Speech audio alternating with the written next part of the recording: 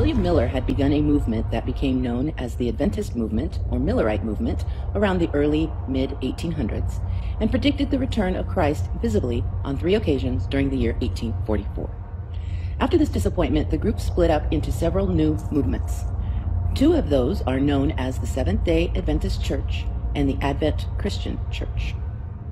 In 1871, Nelson H. Barber, who had previously been associated with the Millerites, published his view on the matter, stating that Christ would return visibly in 1873. When this failed, he pushed the date to 1874. When Christ failed to appear once more, instead of admitting his error, he began teaching that his return had been invisible. He purportedly based his new conclusion on his findings in Benjamin Wilson's The Emphatic Diaglott Translation of the New Testament, noticing in it that at Matthew 24, the word the King James Version rendered coming is translated presence.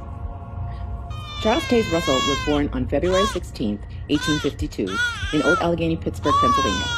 He was the second son of Joseph L. Russell and Anne Eliza Burney. He was originally raised a Presbyterian. When Russell was 16 years old and a member of the Congregational Church in 1868, he found himself losing faith. He had begun to doubt not only the church creeds and doctrines, but also God and the Bible itself. At this critical juncture, a chance encounter restored his faith and placed him under the influence of Second Adventist preacher Jonas Wendell.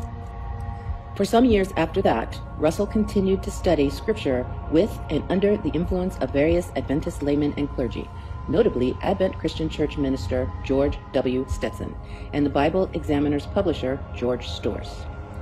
From 1870, he met locally on a regular basis with a small circle of friends to discuss the Bible, and this informal study group came to regard him as their leader or pastor.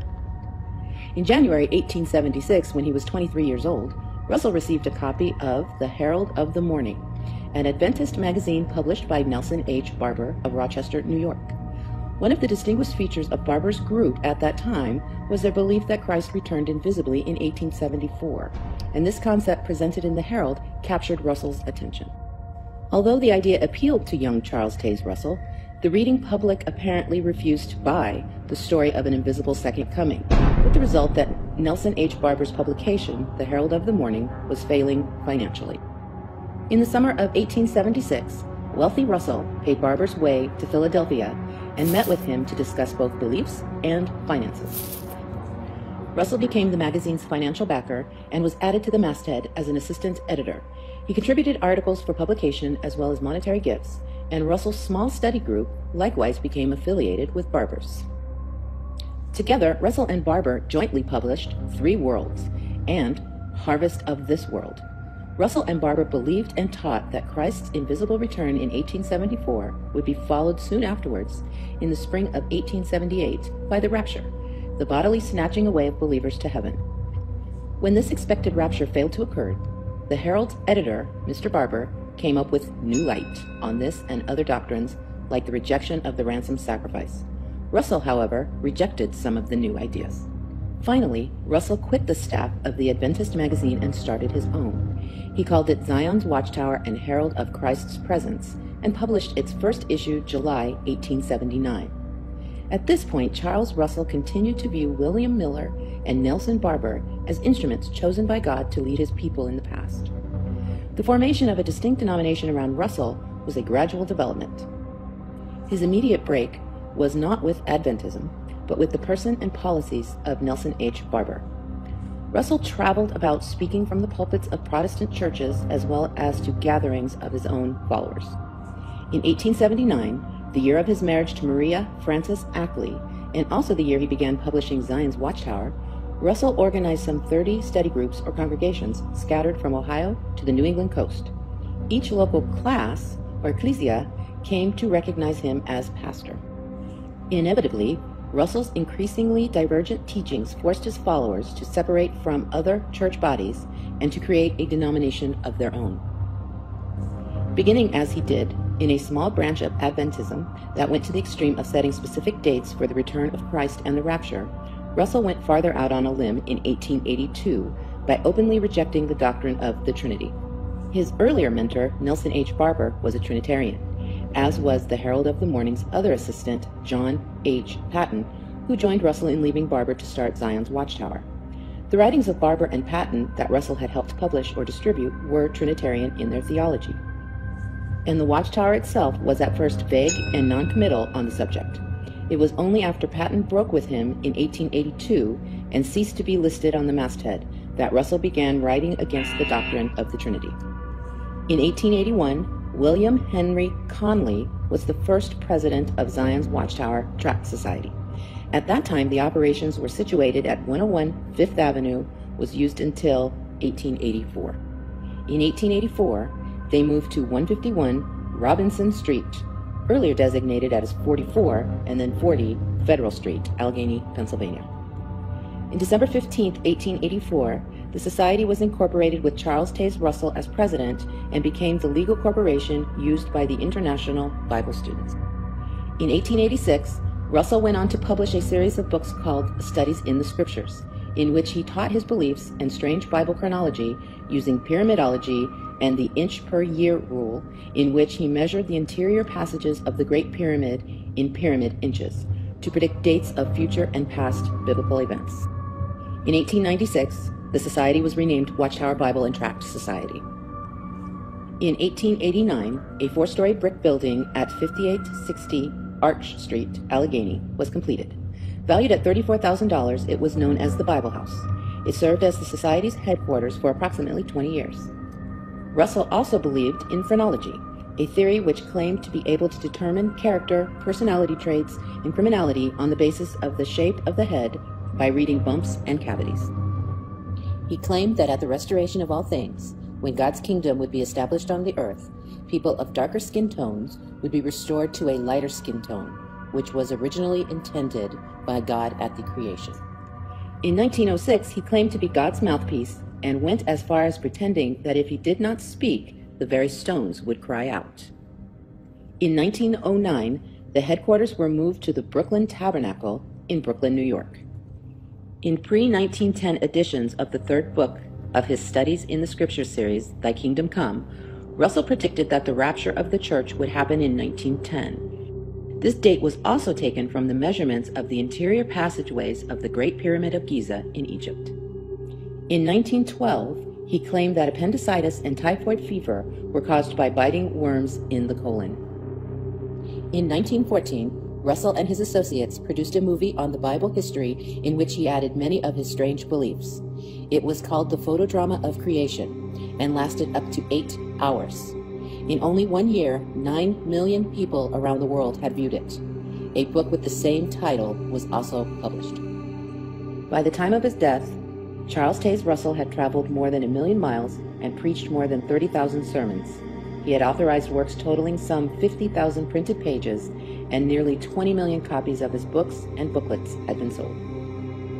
Followers had been taught that Russell himself was the faithful and wise servant of Matthew 24:45 and the Laodicean messenger, God's seventh and final spokesman to the Christian church. But by 1928, the society applied that to its leaders. They taught that the scripture was a prophecy, and that by 1919 they had been chosen by Jesus over all that he hath. Since they believed Jesus was ruling the world invisibly, they claimed for themselves a position as God's channel of communication with mankind. Russell had preached that 1914 would see the end of the world as we know it. As he stated in his book, The Time is at Hand, 1914 will be the farthest limit of the rule of imperfect men. As a result, many farmers refused to plant their crops in the spring in the firm belief that the end was nigh. When 1914 failed, it was pushed forward to 1915. But the end only came for Pastor Russell when he died at the age of 64 on October 31st, 1916, near Pampa, Texas, while returning to Brooklyn by train of complication caused by cystitis. He was buried at Rosemont United Cemetery, Pittsburgh. The gravesite is marked by a headstone. Nearby stands a 7-foot-tall pyramid memorial emblazoned with the cross and crown Masonic symbol erected by the Watchtower Bible and Tract Society of 1921. Right next to the cemetery stands a Masonic temple. His disciples, however, saw the World War then raging as reason to believe the end was still imminent. According to instructions Russell left behind, his successor to the presidency would share power with an editorial committee and with the Watchtower Corporation's board of directors, whom Russell had appointed for life. But Vice President Joseph Franklin Judge Rutherford soon set about concentrating all organizational authority in his own hands. A skilled lawyer who had served as Russell's chief legal advisor, he combined legal prowess with what opponents undoubtedly saw as a Machiavellian approach to internal corporate politics. Thus he used a loophole in their appointment to unseat the majority of the Watchtower directors without calling a membership vote.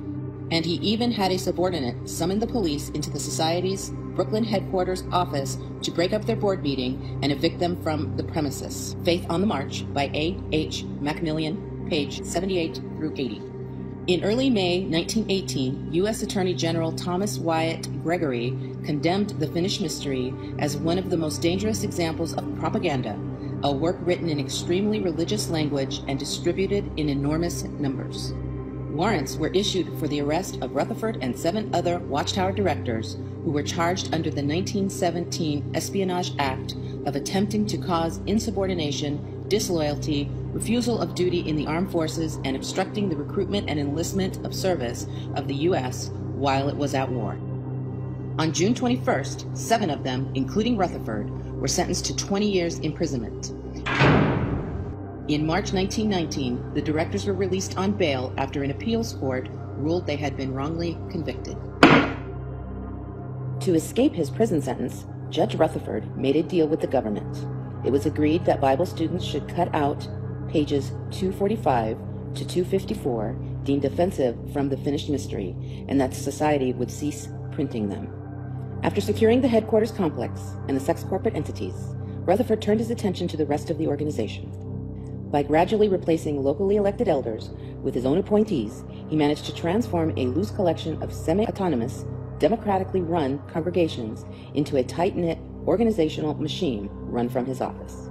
Some local congregations broke away, forming such Russellite splinter groups as the Chicago Bible Students, the Dawn Bible Students, the Layman's Home Ministry Movement, all of which continued to this day.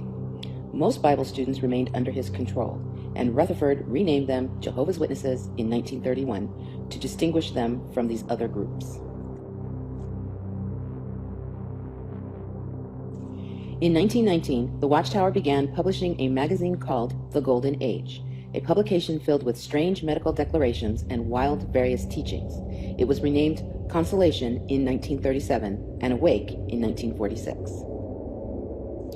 Since Jesus had lost his personality as part of the Trinity in the Godhead during the Russell era, he needed a new identity, so he became Michael the Archangel in 1920 under Rutherford.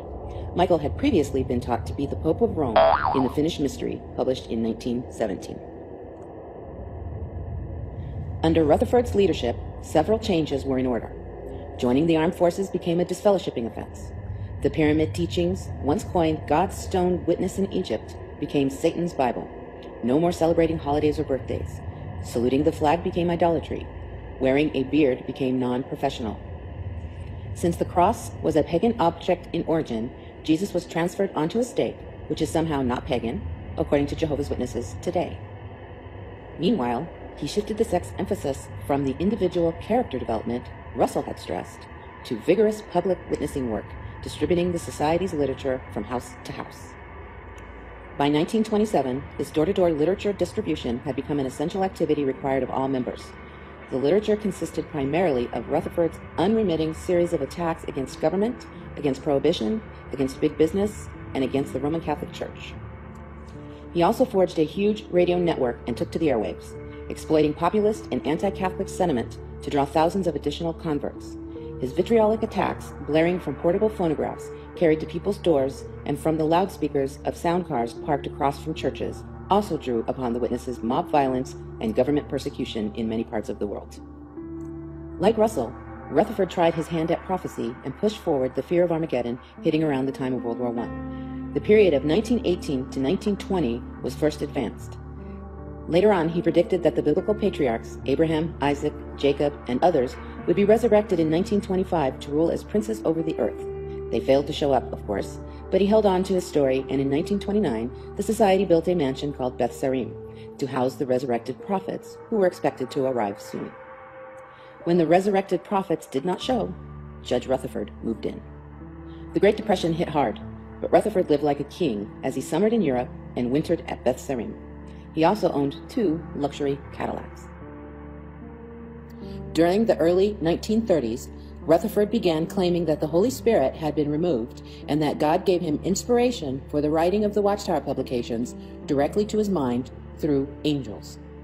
From 1931 until 1952, all vaccinations were banned as being in violation of God's everlasting covenant with Abraham.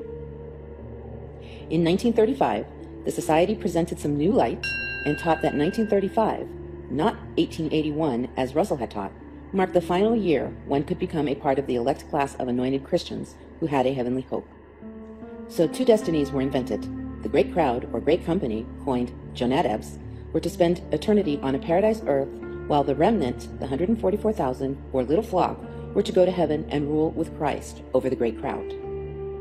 In 1935, the title Kingdom Halls was given to the many assemblies of Jehovah's Witnesses. Rutherford also taught that World War II would see the coming of Armageddon, but refrained from being too specific this time. He published a book called Children, in which he encouraged witnesses to put off marriage and childbearing until after Armageddon. Many Jehovah's Witnesses remained childless and bitter until their death because of this false prophecy. Rutherford kept on preaching the soon return of the princes until his death at Bethsarim on January 8, 1942, at the age of 72, due to kidney failure caused by a cancer of the rectum.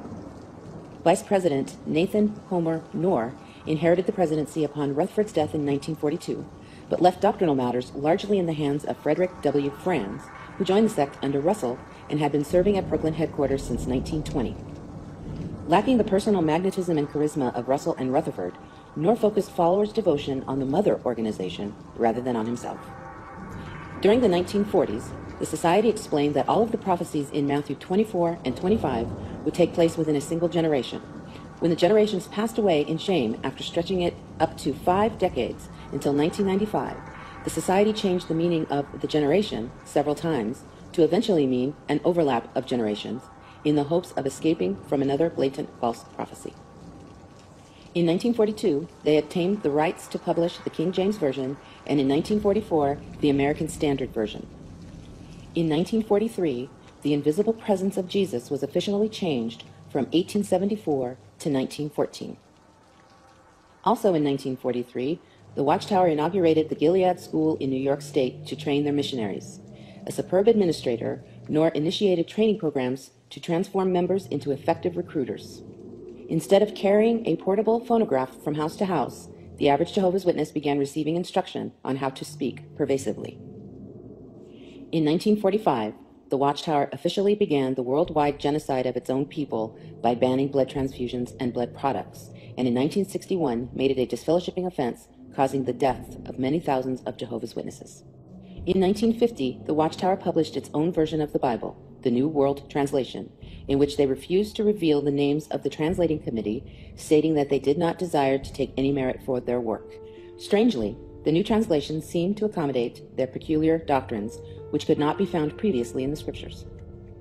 Also, the only New Testament found that had similar views to theirs was that of Johannes Grieber's translation, a Spiritist.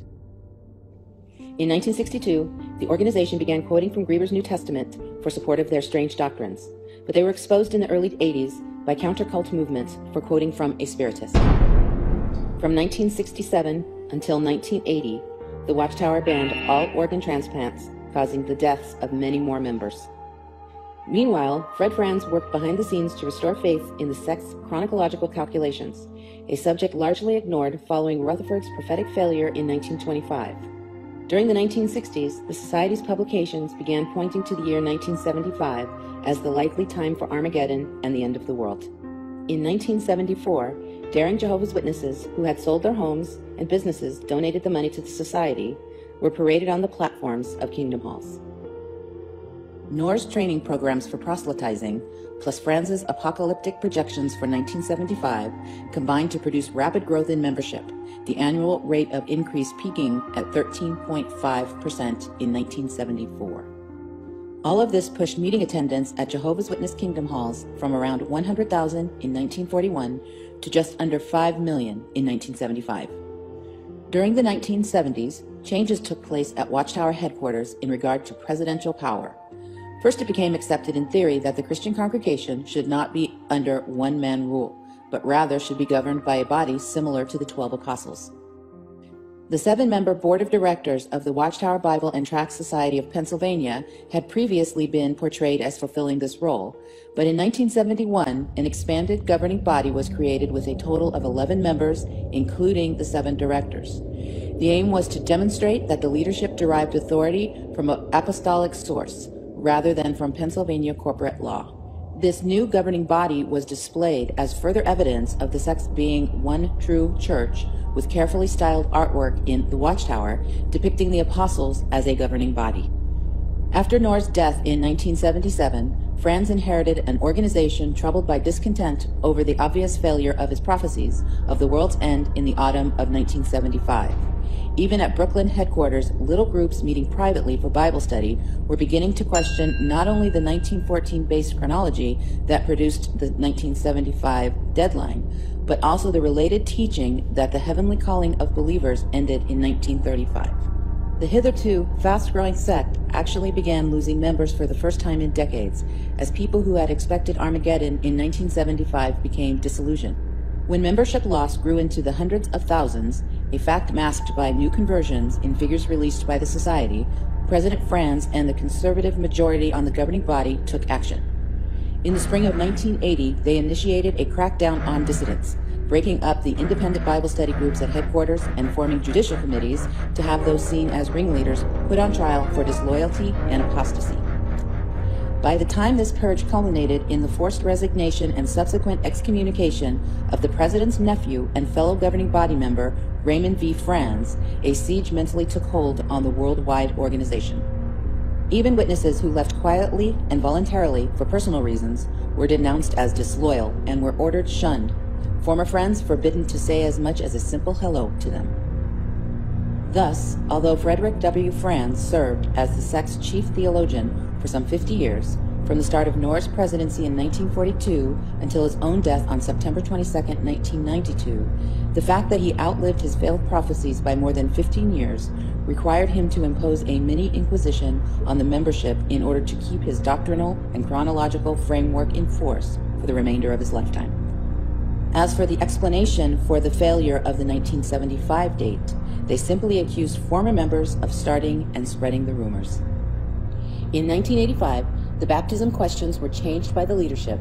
Rather than follow the biblical example of confession to the Father, Son, and Holy Spirit prior to baptism, a witness must now prove they intricately know Watchtower doctrine and law, and then devote themselves to a man-made organization. Milton G. Henschel's selection as 5th Watchtower president on December 30th, 1992 is truly significant for the 13 million now attending Kingdom Halls. At first glance, the choice of a staunch conservative for the post may seem to guarantee a continuation of the status quo, but a closer look reveals this appointment and the conservative old guard's last stand, an indication that radical changes in the sect's leadership and doctrines were imminent. At age 72, Henschel became the second youngest member of the governing body, and he was selected to lead by men several years older than he was. Henschel was no doubt chosen in part due to his having vitality the others lacked. Obviously, these aging leaders would not be able to hold their reins of power much longer. The men who shared in building the Watchtower into what it is today would soon leave it behind for others to run. Adams became president of the Watchtower Society after governing body member Milton G. Henschel stepped down from the position in 2000. By 2010, the governing body was now down to 7 members. In 2012, the decision was made to enlist a new member who was born in 1965, Douglas M. Sanderson. In the past few decades, many allegations of child abuse and pedophilia were claimed against the Watchtower Society before the courts, with more and more victories by the victims against their former religion. As the internet grows, the many schemes, lies, and manipulations of the Watchtower organization are being exposed on YouTube, Facebook, blogs, and websites in general. Many prisoners are being freed from the clutches of this fraudulent religion that claims to be Christian and has been ruining the lives of millions of individuals around the globe with its propaganda techniques and goal of gaining power and fortune. For over a century, this evil organization, with its corrupt leaders, have broken apart and destroyed entire families. deceived many into false hopes of a fabricated paradise, brought many to insanity and suicide, caused others to die out of refusal of medical treatments that would have otherwise saved their lives, destroyed the lives of children by protecting pedophiles in their ranks, ruined many financially by prophesying false dates for the end of the world, then accusing them for spreading false rumors, used fear tactics of eternal destruction by God to bring many to slave for a man-made organization, caused useless persecution and imprisonment of its members by imposing useless rules and dictates and discouraging higher education. All this while turning them away from the true hope that is presented in the Bible through Christ Jesus alone. Who knows how long this organization will continue on its destructive path until its final demise? Hopefully sooner than later.